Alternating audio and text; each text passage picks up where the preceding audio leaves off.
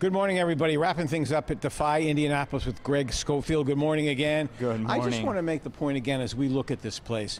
We talk about kids being obsessed with video games, and I mean this in a positive sense. There's a feeling of video game-ishness here with the colors and everything, right? Yeah, that's really what we try to do with our artwork, with our colors, bright, exciting, trying to get kids away from the video games, away from the phones, and even giving them shareable experiences here where they can come and exercise and have fun and be active. You don't want them to say, oh, do we have to go, Mom? You want them to want to go, right? Yep, and then when they're leaving is when they can say, oh, do we have to go? Oh, that's good. That's good.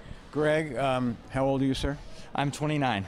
So I'm going to say if I were 40 years younger. So we saved this segment for last because this is really cool. What's this called? And then I'm going to let you do a demo. This is called our super trampoline. It's a pretty intense bed that we just let people get creative on and have a lot of fun. All right, could you do 30 seconds for me? Maybe. Maybe, okay.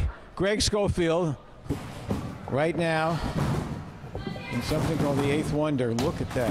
I'm going to just be quiet here and have a little music play and watch him.